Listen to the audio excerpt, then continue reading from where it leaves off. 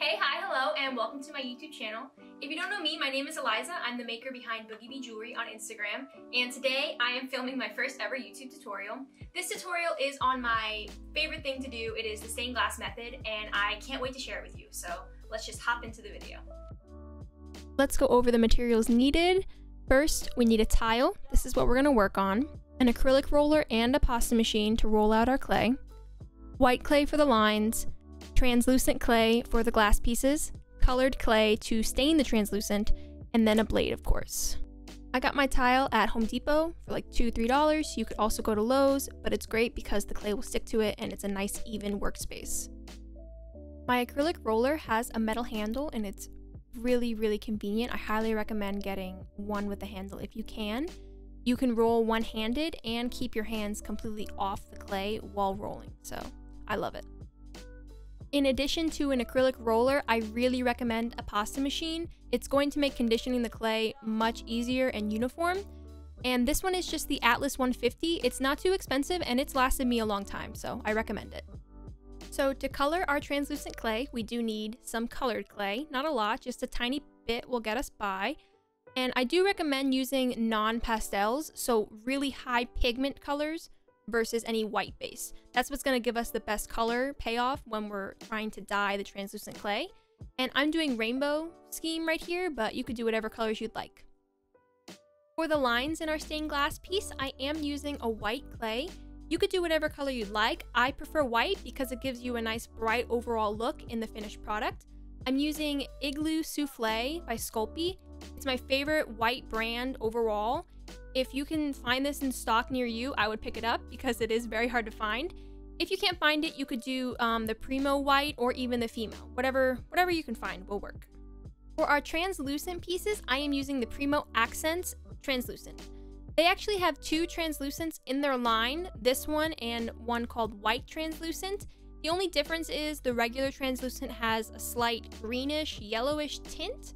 It doesn't give much of a difference except for obviously your blues and greens in its finished bake, but I don't mind it. I prefer either, honestly. So whichever you can get your hands on will work. Last, let's talk about our blade. This is the Sculpey brand tissue blade. I took the little handles off just because it's a personal preference, but you can keep them on if you'd like. You need this to be pretty sharp, so you gotta be careful. But we are making a cane, so we are going to slice into it with this, and if the blade is dull, it's going to warp the design. So, nice sharp blade, and yeah, I think we're ready to go. Alright, now we're ready to start with our clay.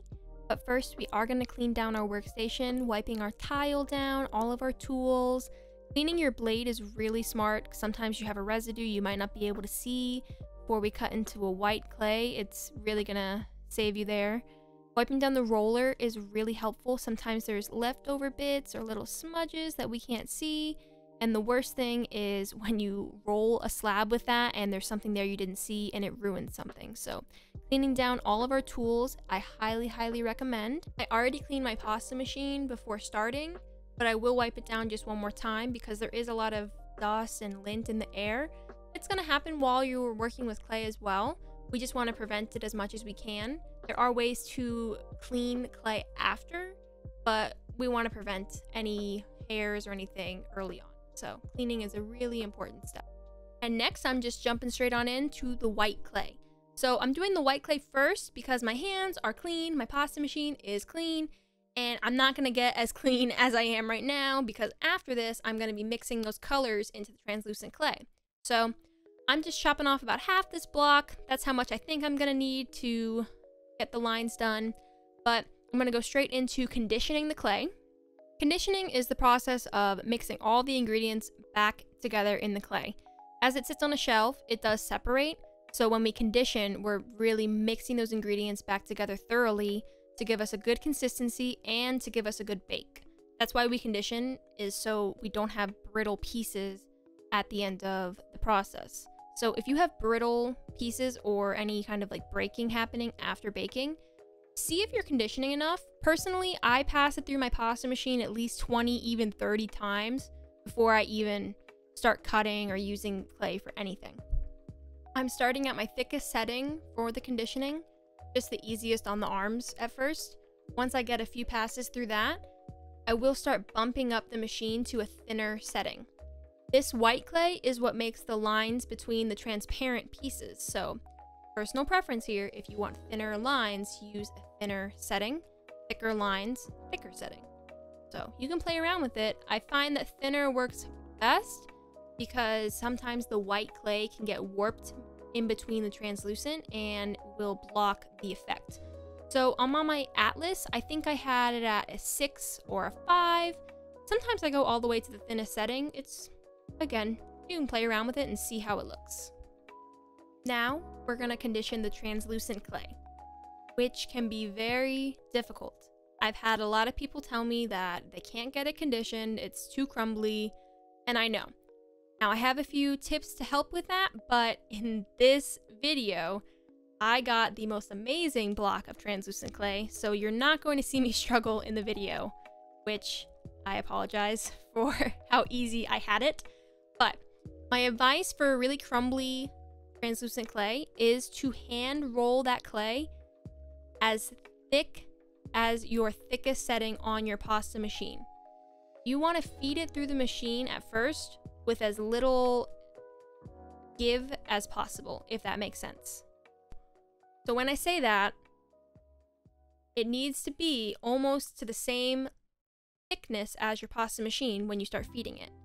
If not, that's when you get those crumbly, flaky pieces that are gonna fall all over your floor, on the base of your pasta machine, and that's how that clay gets so dirty. Even if you have a crystal clean workspace, that's how that clay will get so nasty that it's very discouraging. It's happened to me before, but rolling it with your acrylic roller till it is as thick as your thickest pasta setting before feeding it through, then start folding and passing it through the machine.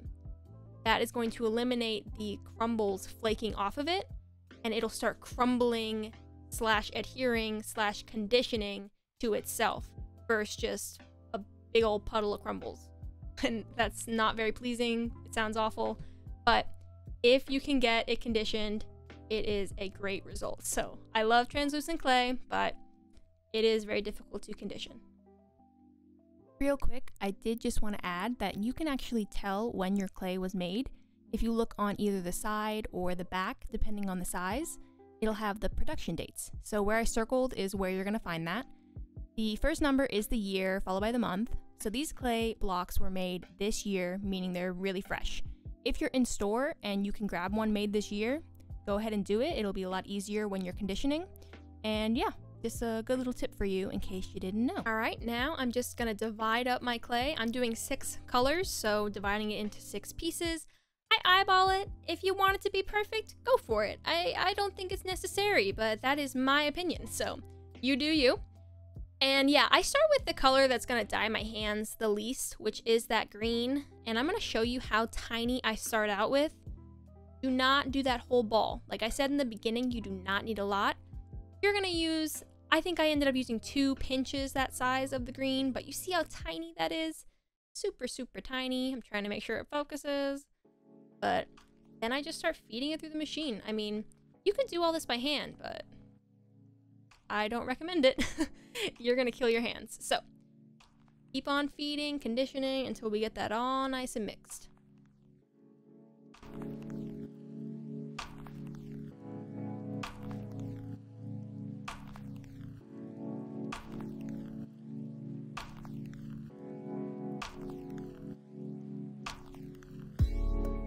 So I'm gonna check as I go, adding again those little bits at a time. If I'm happy with the color, which I am, I'm gonna go back to my thickest setting, start feeding it through to eliminate any bubbles I might have added.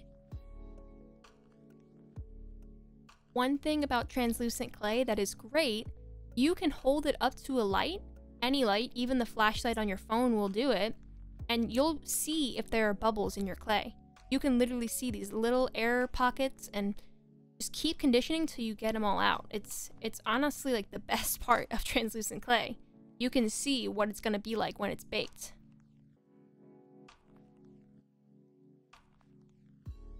All right, now we're all conditioned.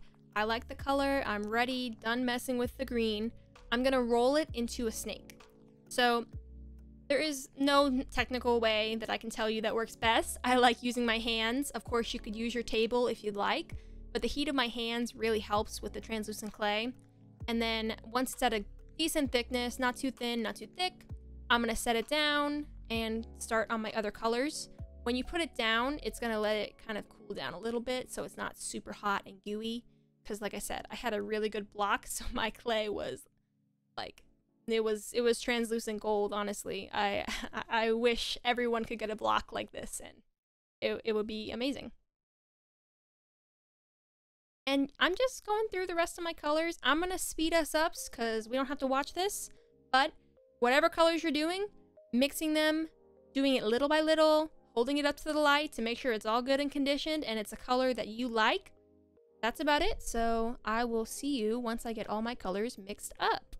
All right, I'm getting that last color all nice and mixed up and rolling it into its snake. So when you're rolling these, try to keep them similar lengths and widths, just so you're getting similar little cells of the color. But if you want to do like square shapes or triangular or even use an extruder, you could. This is just how I do it, and I love how it kind of turns out a little different and special each time. But you can take this method and play it up differently if you'd like. And now we're going to wrap these up in the white sheet. So when I wrap these colored snakes in the white, I want to do it as neatly as possible, meaning eliminating any air pockets and trying to get the seam as perfect as I can. So if you overlap the white where they meet, you're going to get a different thickness of line around the colored portions. So you want to try to get it as even as possible, but it doesn't have to be perfect. That's kind of my theme. It's handmade, okay? So it's as perfect as you want to make it. I just try my best, and that's all you can do. So just roll, and then when you touch the white to the white and then pull it back a little bit, you're actually going to see a little indentation line, and that's where you can cut. So take your blade, chop, and then finish wrapping it up. Try to rub the seam a little bit with your fingers just to seal it really good. And yeah, that's that. All right, and before we start reducing this, this is your chance to make sure all your pieces are relatively the same size and thickness. If one's a little bit shorter, maybe roll it a little bit thinner. And yeah, we're gonna just get right into squishing these guys together. So you can do specific colors touching if you want. I'm not doing that. They're just random. Wherever they lie is wherever they end up. And I am just gonna pick it up and start using my hands. But if you see, I kind of left a little space to show. You can make a little flower pattern. You can do really cool stuff. I mean, if you want to make an actual stained glass scene, that would be amazing. I just love this random like mosaic style for this. And yeah, let's squish it. I'm using the heat of my hands to really get it going. So when you have that really flaky translucent clay, the heat of your hands is going to help it get along. That's literally how I picture it. Like, it doesn't get along, I gotta force it together so they bond with each other.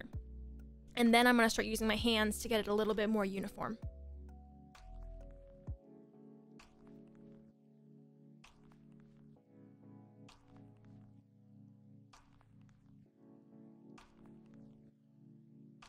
All right, and just using my hands and really rolling down my palms back up my fingertips, that's how I'm gonna get an even as possible roll by hand. And then this is about like 2 hands width, really. You can keep going. It's just gonna give you a longer and smaller cell.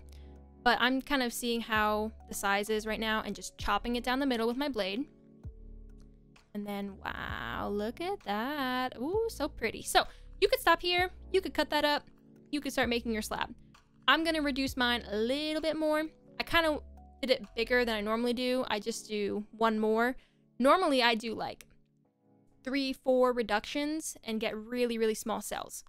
Now, here's the thing. If we push together right there, you're gonna get your orange to your orange, your green to your green, your yellow to your yellow. So you can kind of twist it around and manipulate it. That's gonna manipulate your cell shape, and it's going to change what colors are touching each other.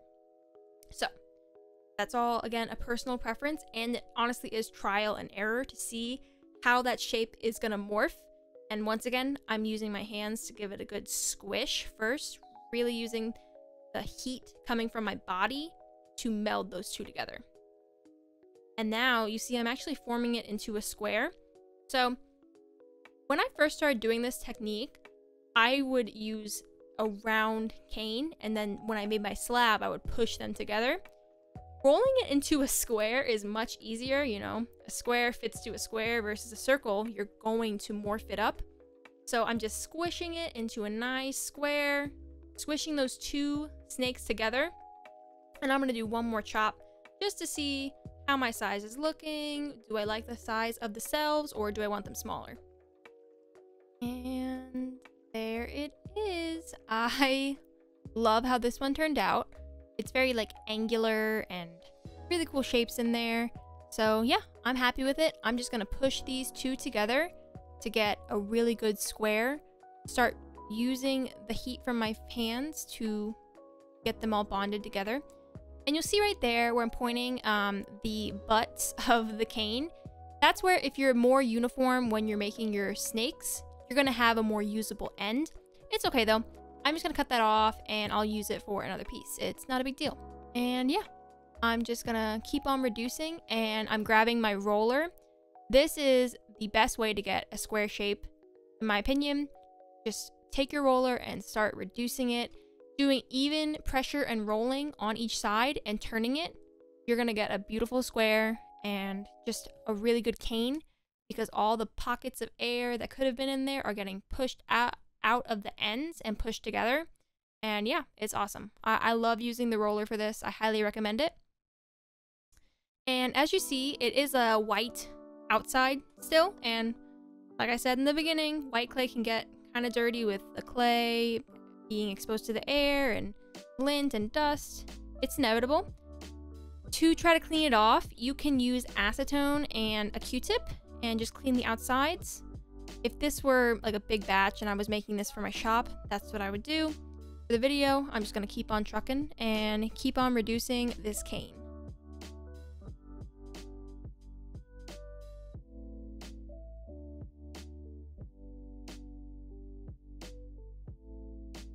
So another way I kind of decide when I'm done, just to help you out, is when I start seeing the color bleed through the white so much, I typically stop there.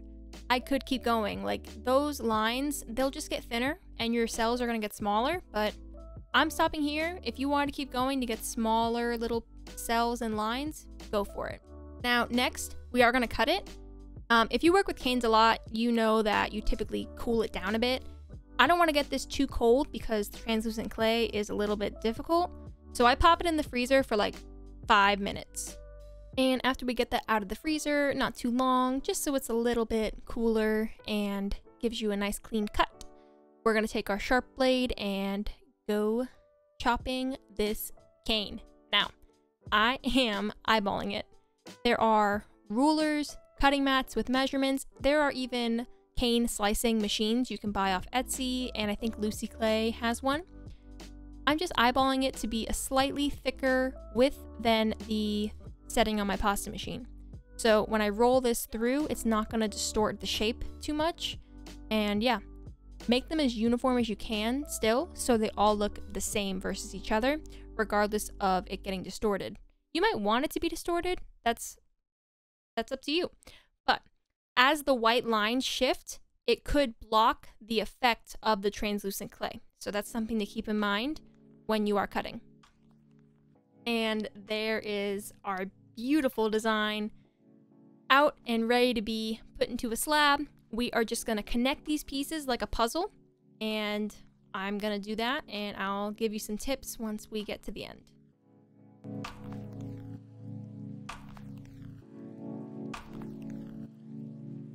So real quick, I want to say, you see how I kind of have a skew line right there? It's not too square shaped. Taking my blade and just pushing up against it is going to straighten the line back out to set me up for my next row. This helps bond those pieces together so we don't get any cracking once we feed it through the machine, And again, it's gonna set us up better. So you see that jagged line, really, it's not a line. It's not a perfect square at all. Taking the blade, I do the blade side touching the tile. See how I almost didn't do that? That's so I don't cut myself, okay? So taking the blade side down, I just give a good little firm press against the clay.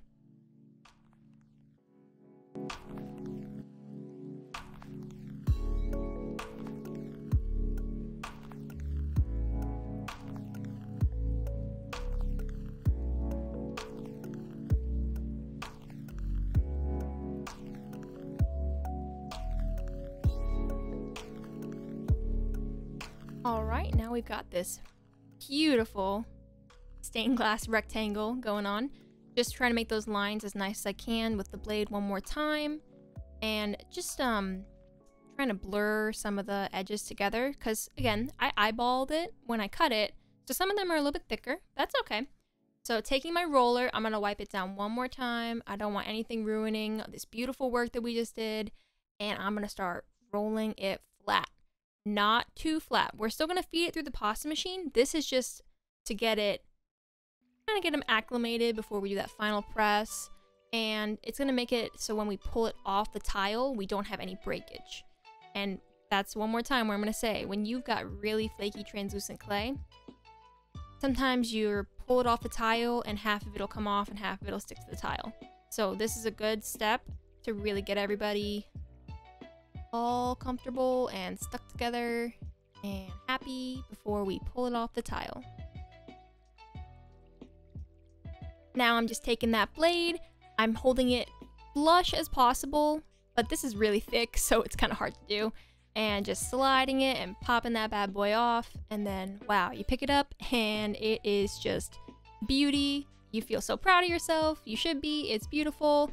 We still got one more thing to do. We're gonna feed it through our pasta machine. And here she is. Oh, she's so pretty. Don't be shy. Tell her she's pretty. She is. So this is unbaked, obviously. I just couldn't wait to show some of the light shining through this beauty. And we still got a lot to do. We gotta cut it.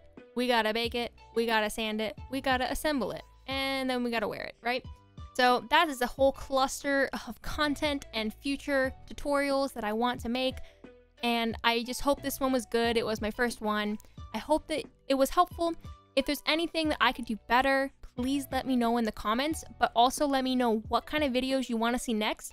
That's what I'm going to get to. It's all up to you. Really, it is. And that's that. These are the earrings I was able to make myself, but if you try this out, I would love to see it. Tag me on Instagram and I'm going to share some of my favorites in my next video. Before you go, don't forget to subscribe and ring the bell to be notified of any new content. Thanks for stopping by. Hope to see you real soon.